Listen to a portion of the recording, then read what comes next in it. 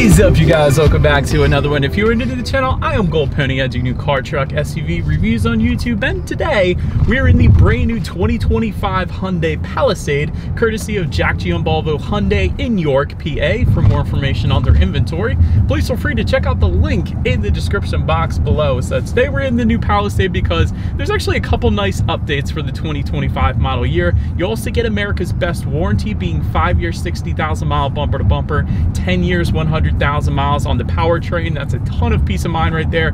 You also get 3 years or 36,000 miles of complimentary maintenance. That's going to save you some money there. And of course, this is a 3-row SUV, so you got tons of space, and this is Hyundai's largest 3-row SUV right now as well. So ultimately in this video, we will be testing out and going over everything about this one, from acceleration to braking, steering feel, ride quality, sound system, exhaust clip, all that fun stuff. So having said all of that, what do you guys say? Let's just go ahead and jump right into it. And as always, let's start with pricing. And so as you can imagine, there are several different trim levels for the 2025 Palisade. First one being the SE, starting at $36,800, which is a modest $400 bump from the 2024 model year.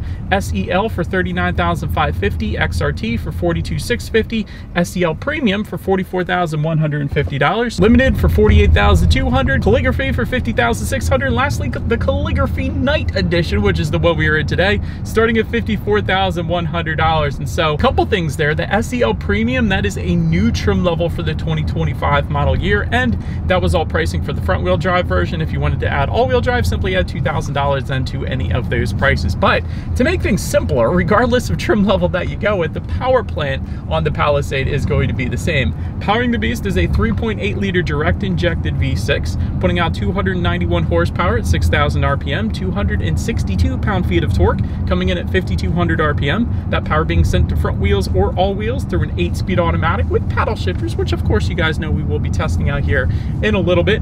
0 to 60 time coming in at approximately 7.1 seconds, with MPG numbers coming in at 19 in the city, 26 on the highway for the front wheel drive, 19 city, 24 then on the highway for the all-wheel drive, taking regular unleaded fuel. But so then before we do any kind of fun acceleration or paddle shifter test here in the Palisade, did want to mention to you guys the drive modes. There's a circular dial located just to the right of the shift buttons, and so drive modes will include Smart, Sport, Comfort, Eco, and Snow, adjusting things like the shift points, the throttle response, the steering sensitivity, the all-wheel drive system engagement, and the side seat bolsters as well, which is kind of wild. But so anyways, now having got all of that out of the way, what do you guys say? Let's go ahead and find it straight away. Let's put the paddle shifters here to the test first, and let's see how quickly these paddle shifters are going to react for us here. All right, in first gear and go. Oh, delay. Okay, so that was the paddle shifter test. There's definitely a delay to the paddle shifters. Now, I still like that they're on the Palisade. Reason being is because we are going down a massive hill right now, and we do tend to get a good bit of snow here in Pennsylvania. So if it's snowing out and the roads are covered in snow, rather than actually hitting the brakes and just sliding off the road, what I could do is just tap the left paddle shifter here, do a little bit of engine braking. The vehicle does slow down without me having to hit the brakes, and that's a lot more safer slowing down going down a hill than actually hitting the brakes themselves. So I like it for that reason. It's a safety feature, but having said that, I don't think many people are going to be using the paddle shifters on the Hyundai Palisade, a 3-row SUV. But anyways, let's go ahead and find one more straight away. Let's put the acceleration here to the test, and let's see how quickly we can get our new 2025 Palisade here up to speed. All right, in 3, 2, 1, go! All right, I'm digging it. There's nothing wrong with that. 0 to 60 in 7.1 seconds. That's plenty respectable, especially for a larger 3-row SUV. So 100% on point. You're not going to have any issues emerging onto the highway, but to go along with that acceleration, you guys know braking is equally important. And so up front, you will find 13.4-inch ventilated front discs. In the back, 12.4-inch solid rear discs. As far as that 60-0 stopping distance goes, that comes in at 126 feet. A little bit on the higher side of things, but as far as braking feel goes, it's on the softer side of things, so it's more like a luxury braking feel. I'll just put it that way. It doesn't bite really hard or anything like that. Having said that, wouldn't have minded Hyundai if you firmed up the braking feel just a little bit on the Palisade, because 126 feet is a little bit on the higher side of things. Now, it's not as bad as, let's say, the Volkswagen Atlas that comes in 139 feet. Compared to that, this thing is wonderful, but I don't know, I just like a firmer braking feel. Having said that, in a 3-row SUV, you don't need that. It's just my personal preference, but I don't mind the braking. But to go along with that, let's go ahead and touch on suspension and handling. Up front, you're gonna get a McPherson strut front suspension. In the back, independent multi-link rear suspension, front and rear stabilizer bars. As far as ride quality goes, it's actually one of the first things I noticed. This is an incredible ride quality. This Palisade is doing great. Like, absorbing York's road to perfection is really, really good. So one of the smoother 3-row SUVs out there, and I've driven all of them at this point. So incredibly smooth ride. Hyundai does an incredible job with that. I noticed that when I first bought my 3-row Hyundai Santa Fe back in the day. The ride quality is really one of the things that really makes the Hyundai SUV stand out for whatever reason. But anyways, touching on steering feel, it's pretty much as you would expect for a 3-row SUV. Now, it's not a super loosey-goosey steering feel, but it's not a heavy steering feel either. It's just right, like the Three Little Bears or something. Touching on cabin noise, now Hyundai has come so far with their lack of cabin noise. I'm telling you guys, usually back in the day, it was bad, but now it's brilliant. Like, they've made night and day changes to the Palisade in the last couple years, because now you get an acoustic laminated front windshield for all trim levels. You get acoustic laminated front door glass for the SEL trim level and up, and for the limited and calligraphy trims, you also get acoustic laminated rear door glass. Let me tell you guys, you may not know this, but acoustic laminated front door glass, that's a lot of times an option on luxury manufacturers like BMW and Mercedes. Acoustic laminated rear door glass, that's almost non-existent. You hardly ever find that, even on luxury automakers. So the fact that that's even available on the Palisade is absolutely mind-blowing. Having said that, incredibly serene cabin here in the Palisade, so you're definitely not going to have any issues there. Touching our rear visibility, with all of my seats down right now, I can see perfectly fine out the back. But honestly, because of the shape of the Palisade, you really shouldn't have any issues with rear visibility. That should be 100% on point there.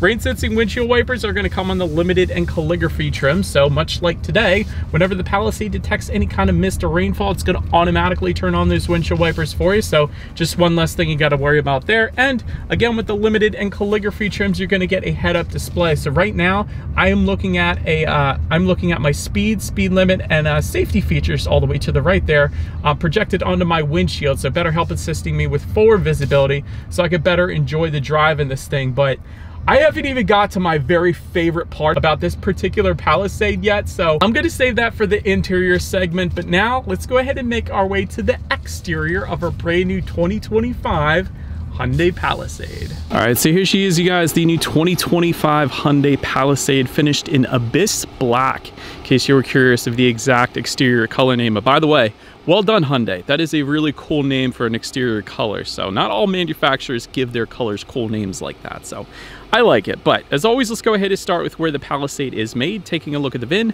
first character is the letter K, indicating that the Palisade is built and assembled in Korea. I love that as well. But starting up front, LED headlights to the sides. That does come standard on all trim levels across the board. You get the automatic feature with those. You also get automatic high beams for all trim levels across the board. So if you have your high beams on at night, it senses a vehicle coming in the opposite direction, it's going to automatically dim them back to low beams. Then when that vehicle is gone, it's going to automatically bounce it back up to high beams for you there. So very convenient one there. LED daytime running lights, of course, coming standard. You got LED accent lighting as well. Front skid plates actually come standard for all trim levels across the board for a little light overlanding perhaps. And then to the bottom corners there, you will find some front air curtains helping direct air around the wheel and tire combination for a little better aerodynamics. But the night edition that we have with us here today obviously is going to turn all of the previous aluminum kind of accents into gloss black accents, so keep in mind that. So if you're looking at another trim level, like that bottom lip is going to be aluminum on a lot of other trim levels, but it's going to be gloss black on the night edition. So we're going to have a lot of black accents, that's all I'm trying to say. But it looks good with our black exterior. But anywho, that pretty much rounds out the front end. Let's now go ahead and swing around to the side. All right, so now since we are around to the side of the Palisade, all the way to the top, you will find some roof rails. That's going to come on the SEL trim level and up, by the way. Black crossbars for the XRT. The XRT is kind of like the off-roading trim level, so to speak. Rear privacy glass does come standard. You got satin chrome window surrounds coming standard as well. We still got those. Taking a look at the side mirrors, they are body colored power adjustable side mirrors. They will be heated. They are auto dimming as well with LED integrated turn signals. And I like the C-shaped design for the turn signals too in those side mirrors. I think that was a nice little added touch, a little more attention to detail there. Then take a look down at the wheel setup. You're going to find 18-inch alloys for the SE and SEL trims, and then 20-inch alloys varying in design for the XRT trim level and up. So every trim level is going to kind of have a different look to it, but I like this look on the calligraphy that we have today, the black edition. But that pretty much rounds out the side profile. Let's now go ahead and make our way to the back. All right, so now since we are around to the back of the Palisade, all the way to the top, you will find a body colored shark fin antenna. Just below that, rear spoiler with an integrated brake light. Just below that, rear window wiper. Of course, LED taillights for the SEL trim level and up if you wanted a little added illumination at night there. One of the things I always liked about the taillights here is kind of this design just to the right of the taillights. You got these like vertical bars. I think that's a cool little design element, but anyways, I just wanted to mention that. You got the Palisade lettering spelled out horizontally just below the Hyundai logo there. We have an optional towing package down there to the bottom. You guys might see that, but it is a single exhaust outlet, but it does have dual satin chrome tips. I think they look so dang good. In a world where so many automakers are tucking away their exhaust these days, there's very few of them now that keep them exposed and looking good like this. So I like it. But having said that, I do believe you guys know what we have to do next here. As always, here is that exhaust clip.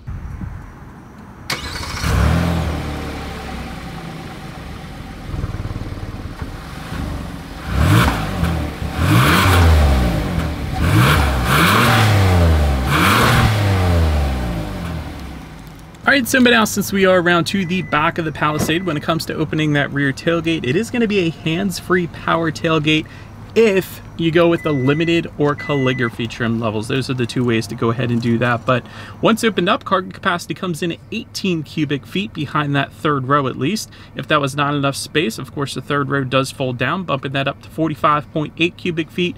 Then with all rows folded, 86.4 cubic feet. That's a ton of space back there. If you were looking for a comparison, I'll give it to you here. The Honda Pilot comes in at 87 cubic feet, so nearly identical there. Telluride's a little more at 88 cubic feet, and the Toyota Highlander's a little less at 84.3 cubic feet. So that's kind of where it slots in there. But there is a 60-40 split, of course, for those rear seats. There's actually some buttons found in the cargo area to go ahead and easily fold down that third and second row actually as well. So I like seeing that back there. Grocery bag hooks do come standard back there. You got some LED cargo lighting. There's a 12-volt power outlet. You got tie-down anchors. There's some nice handy seat belt hooks. I always liked that with Hyundai. If you were to lift up then under the cargo floor, you will find some in-floor storage, and it's actually a decent amount. So that's definitely going to be nice for putting an ice scraper or a tire inflator kit or whatever you want to put back there. So I always like that. But then making our way up to the third row legroom, that is going to come in at 31.4 inches. For reference, I'm an even 6 feet tall. This is how much space I had in that third row there. Rear cup holders do come standard, but for the limited and calligraphy, you also get USB charging ports for the third row passengers. That's incredible. I always love when manufacturers do that, and they hook up the third row passengers as well. So big fan of that. And you do have rear ventilation found in the ceiling of this thing, so third row passengers can stay perfectly comfortable back there. Then making our way up to the second row legroom, that is going to come in at 42.4 inches. That's so much rear legroom, guys. For reference, I'm an even 6 feet tall still. This is how much space I had back there. Captain's chairs are going to come in the SEL trim level and up, so you got a little walkway through the middle of the rear seats there. Bench seating is going to come on the SE. That is going to be optional on the SEL if you still wanted it.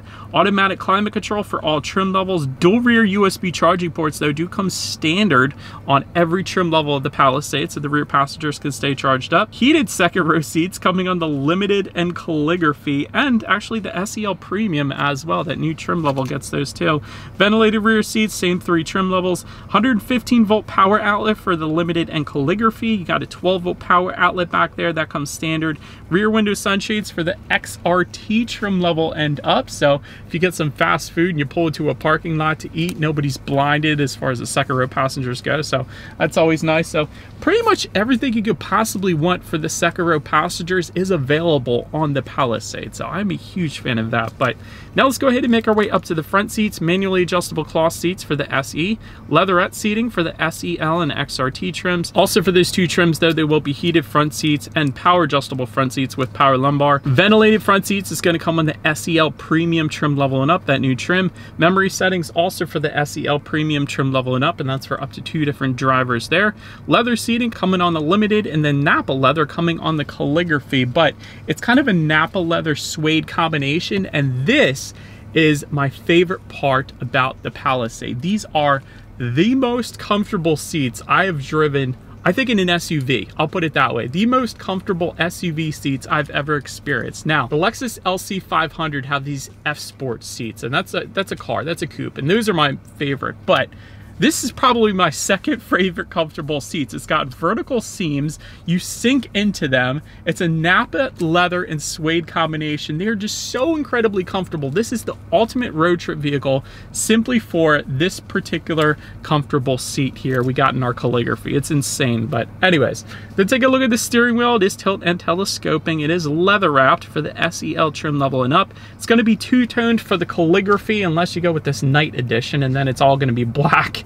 But two-toned, kind of like Volvo has done for a while now, so I think that's pretty cool. Heated steering wheel then is going to come on the SEL premium trim level and up. And now let's go ahead and make our way to the startup because it keeps getting cooler here, man. You got the Hyundai logo on the one side. When you flip it over, lock, unlock, that button to pop the rear tailgate. You got the remote start as well, and Smart Park if you go with the calligraphy like we have today, meaning if somebody pulls up too close to you in a parking lot, all you need to do is lock the vehicle, push the remote start, and then pull it out or back it out, whichever one, and you can get the vehicle out without your kids actually slamming the door into the car next to you. So I love that feature. You will be surprised how often you're probably going to use that feature, because I feel like it happens to me all the time where somebody parks too close to me. But it is all keyless entry with a push button start there, so all I'm going to do here is simply put my foot on the brake and press that silver engine start button located just to the left of that middle air vent there. And so once started up, gauges are equally impressive. Analog gauges, by the way, come with the SE, SEL, and XRT trims, but then the SEL premium trim level and up is going to give you a 12.3-inch digital gauge cluster, and it looks dang good. So I will say it does adjust dependent upon the drive mode that you put it in. So if I put it in sport, it's going to kind of have this carbon fiber look with red hues. If I put it in comfort, it's going to be a bunch of silver and blue hues. If I put it in eco, that might be my favorite look, quite honestly. It's like the cyan kind of color scheme. It looks absolutely amazing. By the way, we almost have a full tank here. We have 370 miles until we run out of gas there. So that's a heck of a range for a larger 3-row SUV here. Looks like Snow has the same silver look to the gauges, and Smart is the same thing yet again. By the way, that lock button in the middle of the drive mode indicator, that is going to be so you can lock this thing in permanent full-time all-wheel drive, in case you were curious if you wanted to drive that in the snow or whatever. But overall, gauges are phenomenal. It gives you outside temperature, like I said, how many miles you have left until you hit empty. There's a compass up there. There's a bunch of steering wheel mounted controls. You can completely customize the look. So well done, Hyundai, for the gauges there. But so now let's go ahead and make our way to overall interior quality. A power sunroof is going to come in the XRT and the SEL premium trim levels. Dual panel sunroof for the limited and calligraphy, so the rear passengers have their own sunroof back there too.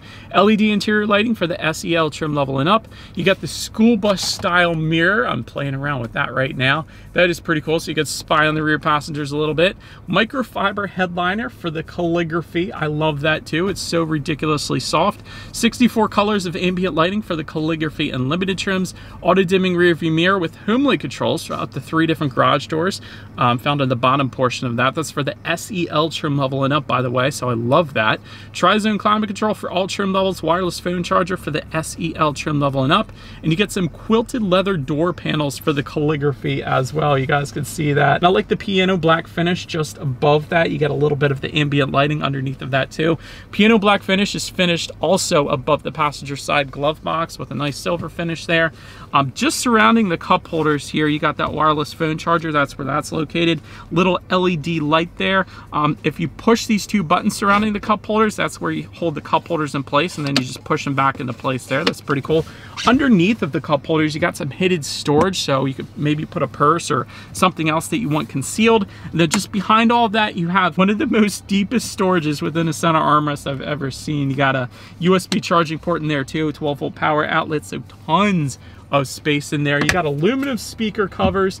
I could go on and on. Hyundai crushed it with the interior quality of this. But anyways, let's now go ahead and take a look at the infotainment screen here, because quite honestly, they just keep on crushing it. This is an incredible SUV so far. And so a 12.3-inch color touchscreen display is going to come standard on all trim levels across the board. You got Bluetooth and audio streaming, Android Auto, Apple CarPlay. Factory navigation system, believe it or not, comes standard on all trim levels across the board as well. You gotta love that. There's a cool thing called quiet mode. So that essentially eliminates the rear speakers and then limits the front speakers. So if you got kids sleeping in the back on a road trip, that's what that is for. You got a voice memo system, so you could record your voice and play it back at a later date if you didn't want to forget something.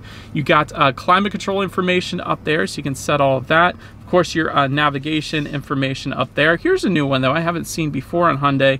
You got Hyundai Pay, and that's you have to activate Blue Link, I guess, to get that going, but that's kind of interesting. You got some traffic, weather information, and fuel prices up there as well. Of course, you can adjust your ambient lighting settings up there to go along with all of that, and your radio information. So when it comes to the sound systems, there's two of them. You're going to find a 6-speaker sound system for the SE, SEL XRT, and SEL Premium trims, but then with the limited and calligraphy, you have a 12-speaker Harman Kardon sound system. So that is the one that we have with us here today. So let's go ahead and turn on the radio. Let's see what we got playing this morning, and let's test out the clarity of this one. I'm not sure why you would need that kind of a sound system in a 3-row SUV, but it's wonderful. Plenty of bass, plenty of clarity. That's a really good sound system for what this vehicle is. But last thing I wanted to mention to you guys on that infotainment screen at least is when you do put the Palisade in reverse, you have a pretty darn high definition rear view camera coming standard across the board. 360-degree monitor then for the SEL Premium trim level and up, and actually the XRT trim level this year as well. That's new for the XRT trim level, is that 360-degree monitor, giving you that bird's eye view, letting you know what is completely all around you, which is always going to lead us into safety. And so let me start by saying IIHS top safety picks. That's a heck of a start right there. Front side curtain airbags. You got a driver's knee airbag up front as well. In the back, you're going to have latch, aka lower anchors to tethers for children for the rear car seats. Rear child door locks, tire pressure monitoring system, but also coming standard, a blind spot monitoring system with rear cross traffic alert, forward collision avoidance assist, lane following assist, lane keep assist, driver attention warning system, safe exit assist, rear parking sensors, and adaptive cruise control with stop and go, which by the way is an incredible system on Hyundai and Genesis products.